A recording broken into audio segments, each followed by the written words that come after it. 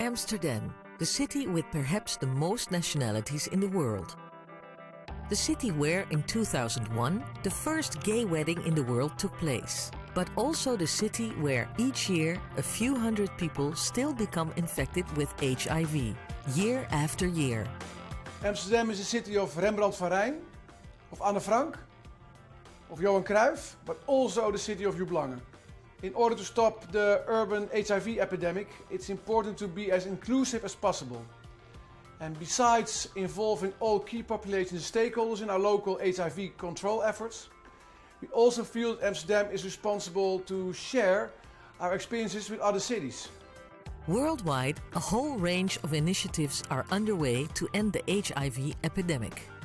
An interesting aspect of the fact that these initiatives or these types of initiatives are happening in different parts of the world, including in cities, is that we can also, and should I think, look at whether we can learn from what happens in other cities.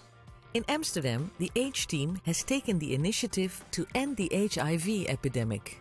If we don't do anything, then it might happen that in the coming years the number of new HIV infections will increase. H-Team stands for HIV Transmission Elimination Amsterdam. The H-Team is a structural collaboration between all organizations involved with HIV in Amsterdam.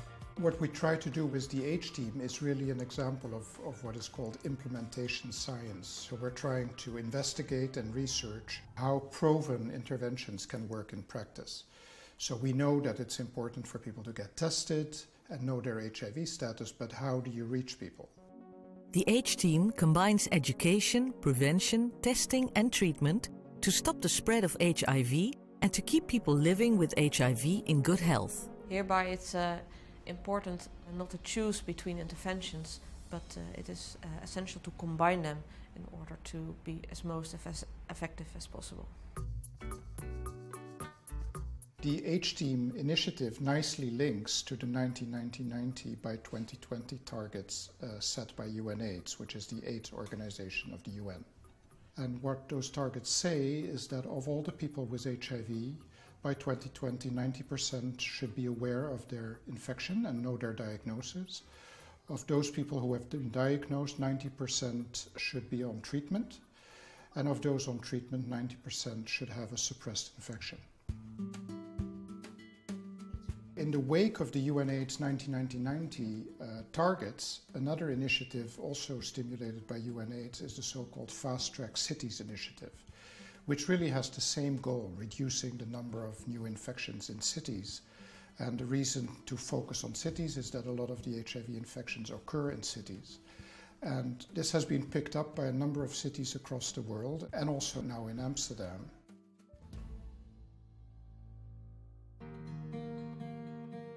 Amsterdam has a long history of HIV research that dates back to the early 1980s, to the beginning of the HIV epidemic. And Joep Lange wanted to revive HIV research, and actually that was the starting point of the H-Team. Joep Lange was an internist who, as a scientist, activist and pragmatist, was committed to fighting HIV and AIDS from the early 1980s onwards. First in the Netherlands and later worldwide. In 2014, Joep Lange died in the Ukrainian plane crash. And I think what holds true for me, but holds true also for many, if not all of the members involved in H-Team, is that we really think we should finish the job as a tribute to Joep. The H-Team can only be successful through close involvement of people from the community. One such person is Hans Schuppert. As relationship manager at the AIDS Fonds, Hans is attending the Amsterdam Dinner fundraising event.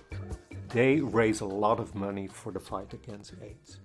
And that's also a place where a lot of well-known people from the entertainment business are. And for me it's a great place to meet everybody again, but also to make new contacts with people that could do something for us. Hans grew up in a reformed Protestant environment. He knew he was gay from the age of 12 and he came out when he was 25.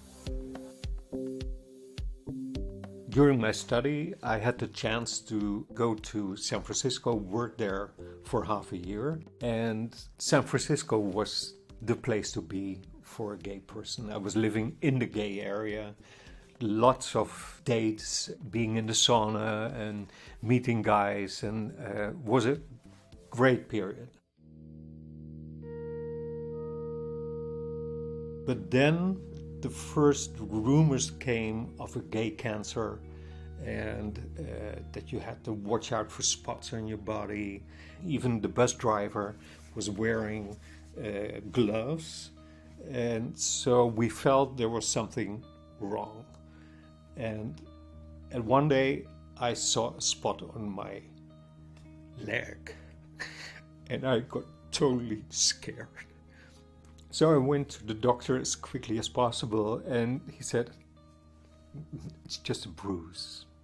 And I was, of course, totally relieved, but that moment, my great fear of getting AIDS started. Hans is taking part in the H-Team's PrEP study. PrEP is the preventive use of HIV medication. Scientific studies have already shown that PrEP is effective. But how does it actually work in practice?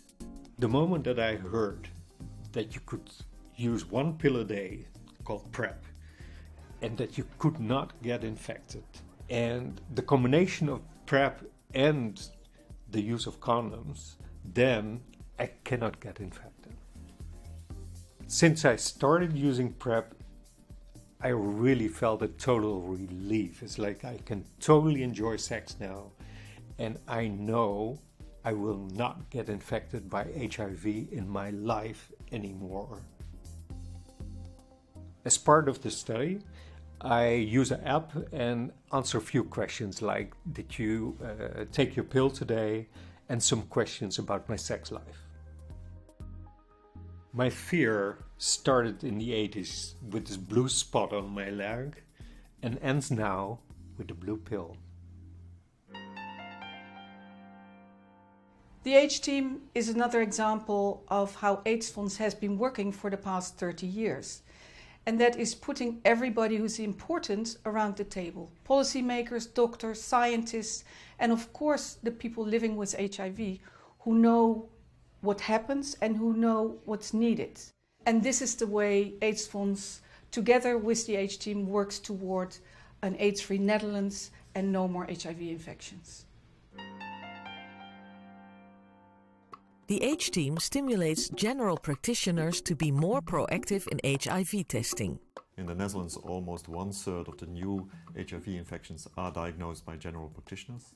But there is still room for improvement because a lot of test possibilities are missed. General practitioners play an important role in stimulating people to take an HIV test.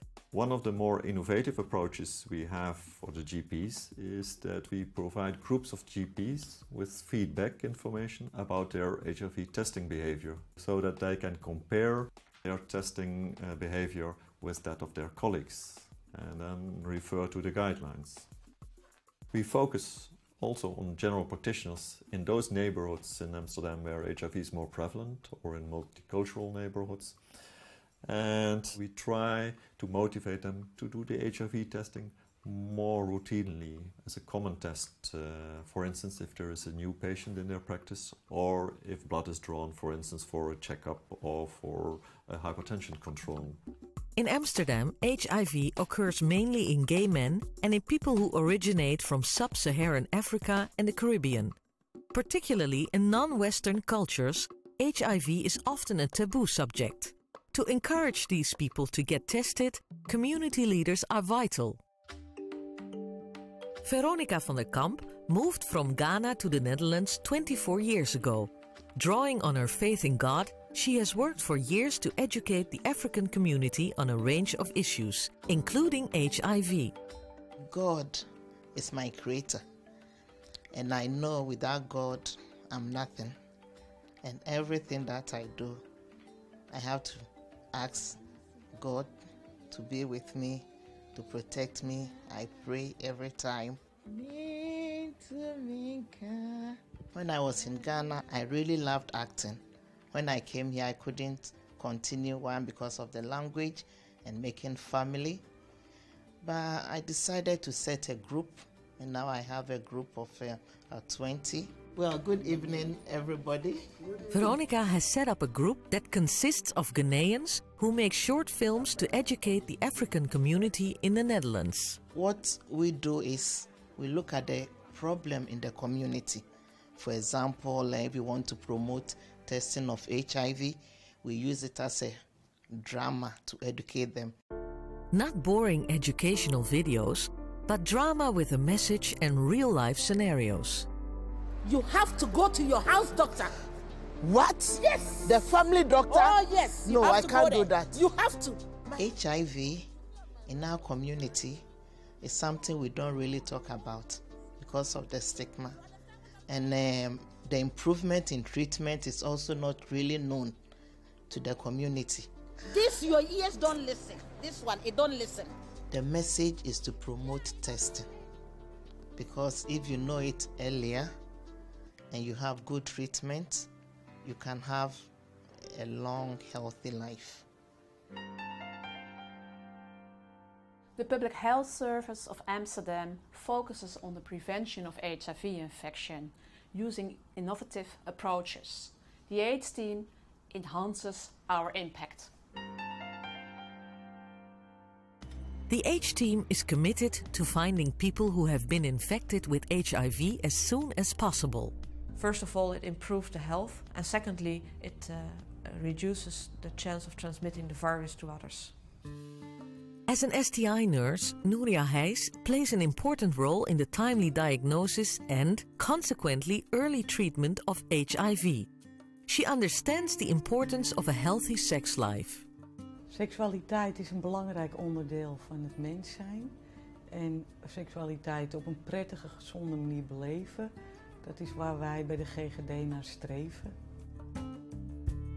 We zijn er altijd al alert op geweest. Als iemand bij ons komt met griepachtige verschijnselen en een recent risico heeft gelopen, kan dat duiden op een acute HIV-infectie. Through the H-team, the Amsterdam Public Health Service hopes to provide an even better service to gay men who have recently had unprotected sex. Wij hebben een website en die heet hebikhiv.nl. Mannen die seks hebben met mannen kunnen daar naartoe.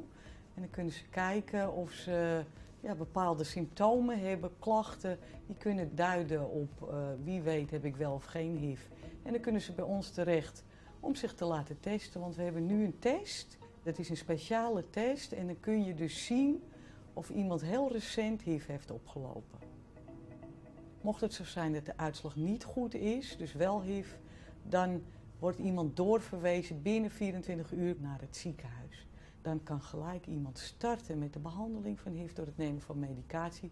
Want er is gebleken dat hoe eerder je start met de behandeling, hoe beter dat is. For the Association of People Living with HIV, the work of the H-team is of utmost importance.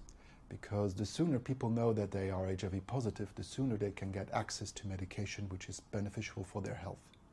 In that way, together in Amsterdam, we work jointly on the health of people living with HIV and subsequently reduce the number of new HIV infections. It's a win-win situation for those living with HIV and the communities they are part of.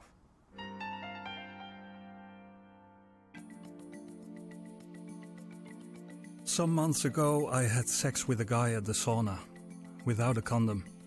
A few weeks later, I got myself tested. There was just a short wait for the results. I could tell straight away from the nurse it wasn't good. I've got bad news. You've tested positive for HIV. I just felt the ground give way beneath me, and I asked her, "Tell me honestly, am I going to die?" She reassured me, saying, "Nowadays you can have a good life with HIV." I got an appointment at the hospital really quickly. There they asked me if I wanted to take part in a study. I did. So I spent the whole day in the hospital. It was really a tough day. I had talks with the nurse and the doctor. I had to give a blood sample and a sperm sample, and they took a biopsy. The nurse showed me a huge box of pills with at least 70 pills in it. All I could think was, shit, am I supposed to take all those pills each day? My life is over. But then he took out 4 pills and said, if you take part in the study, you'll need to take these 4 every day for the first month, and then 1 a day. What a relief. But it also hit home, because I realized I would be taking pills for the rest of my life. The HIV nurse drew a picture about the virus, the aim of the medication and the immune system. I learned so much that day. The main thing I took home is that HIV is not the end of the road. Oh yes, and to be honest, that I can still have sex and keep doing everything else in that department. When the nurse called me 2 months after the HIV test to tell me that my virus had become undetectable because of the medication, it was time for a celebration. I went dancing and found an online date straight away.